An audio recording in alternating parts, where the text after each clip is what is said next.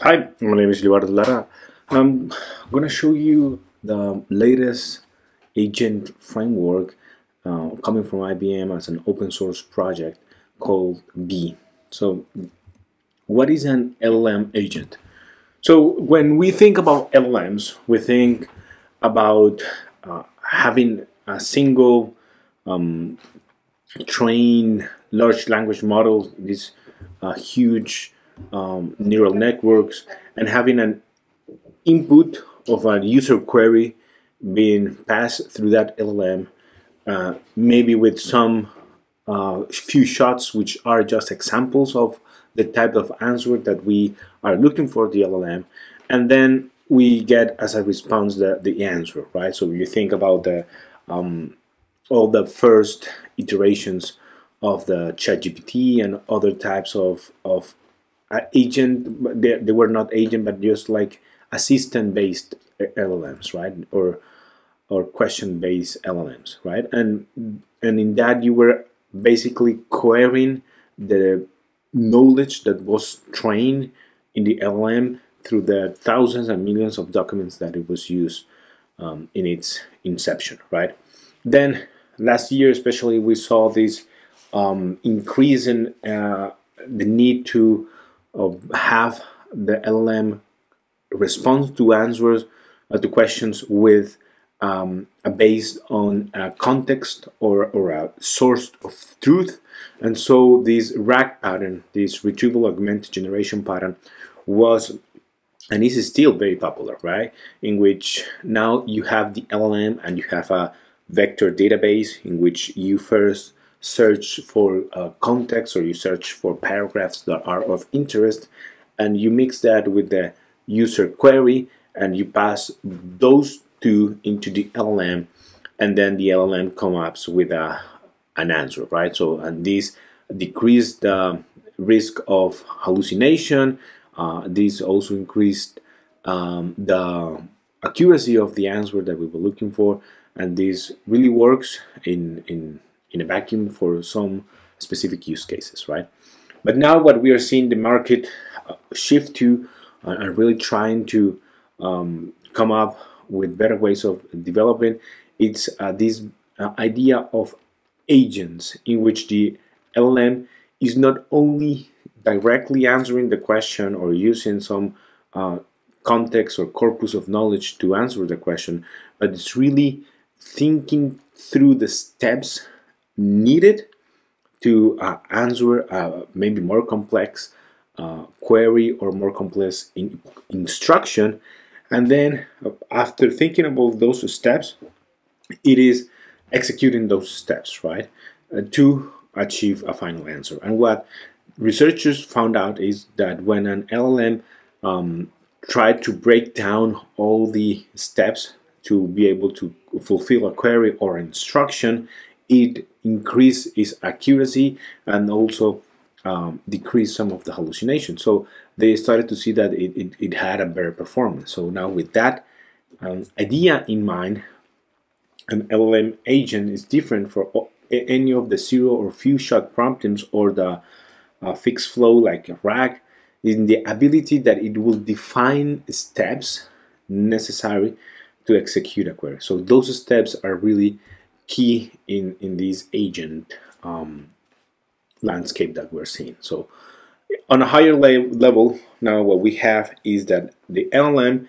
is like the computer or the reason behind how we're going to break down a problem into smaller problems, and those smaller problems I'm going to be able to solve using a tool library that the LLM already knows that exists, right?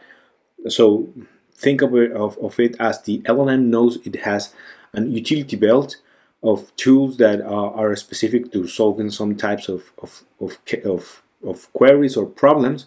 And so when an user query comes in, it's gonna try to define an execution plan, and those steps in the execution plan will use one or none, but one or more of the tools that it knows it has at its disposal, right? So that is the LLM agent. Then it will execute those in the order that it proposed, and then it will produce a final answer. So this is the logic of that is controlled by the LLM. So as you can imagine, this is very versatile way, because basically it is programming, if you will, itself, but it's really like dynamically programming the flow which it will use in every case, depending on the question and depending on the context, right? So when we program an LLM, obviously an LLM agent, the LLM is really important for reasoning. So there are different benchmarkings for LLMs. So there are some LLMs that are better at extraction or entity detection, others that are better for generation of new content. But there are some of the LLMs that have been proven to be better for reasoning. So reasoning is just, and I'm going to use quotations here, because reasoning is really that ability just to come up with the steps that really need to be done, like in the change of thought prompting, right? And this is what we have here on the right, that chain of thought that in this image is depicted as linear, but it really could be also with some loops in that chain of thoughts, right? So the system so when we select the LLM that has a good reasoning, now we have to come up with a system prompt, right? And this is really a long prompt that is telling the LLM basically to behave like an agent, right? To think in steps, to come up with sub answers, to have a specific output schema, to use the tool, right? The utility belt that it will have. So what are those tools? So we have to have tool description, tool schema. What are the inputs of those tools? What are the output? How will it will interact with those tools, right? So all those are baked into a long prompt, which is called a system prompt. And sometimes it has a memory just because it is assistant-like, and maybe we have a conversation. So, but those all are part of the system prompt. So we have a role. Again, you're a helpful assistant. You have an instruction, right? Just basically how to break down and how to reason the output schema. How do we want to control the logic? So in this case, B uses a schema of having the message of the user, the thought, so just a simple step-by-step description of what it's going to do, then the function name that it's going to call, the caption, the input, the output, and the final answer, right? And it can be more complex as it defines like longer chains of thoughts, right? And then we need a parser of the output, right? Because this output, as you see, can be stating that in the steps it needs to call different functions, and this function can be an API call, it can be a vector database, it can be anything. So we really need to be able to parse that output and orchestrate the calling of those tools, the invocation of those APIs and on all those utility belts.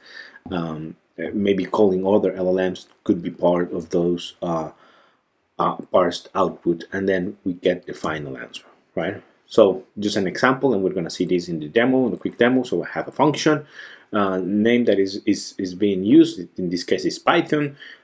Here's the code that it is proposing. The function caption, the function out, and then the function output expected, and then someone needs to execute that, right? Some of the hurdles that you may encounter, right? User interaction, complexity, performance, right? Reliability. So it's really a field of exploration, but it's a field with tremendous opportunity for building successful AI applications. So now let's talk a little bit about the B stack. So B is really an open source stack project coming from IBM.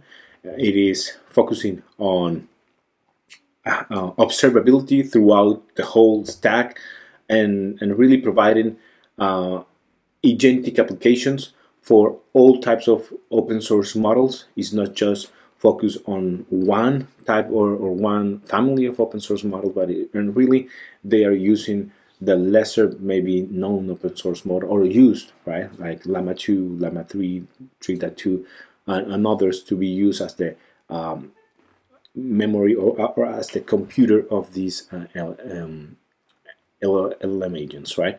So it's defining an UI for non-developers users.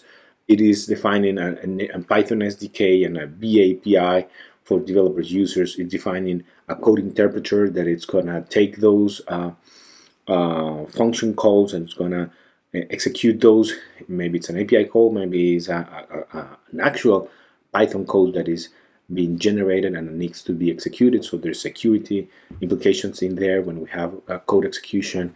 And then the B agent framework, which is just this tools that they put at your disposal to be able to quickly implement an application, right? So that's the vision, is to empower a full stack software developer to adopt agent in production, and they're doing so with open source models such as Granite or Llama. This is an overview of the architecture. Again, they are very tied into the infrastructure that they propose. So the observability, it's being implemented with MLflow, the vector database with Milvus, some object storage, some databases. So it's coming with all the necessary parts, all based on Docker containers. So the security of the execution of code, for example, and the interpreter is at least being framed and secure in some way, right? And so with that, I think I'm gonna move into the demo.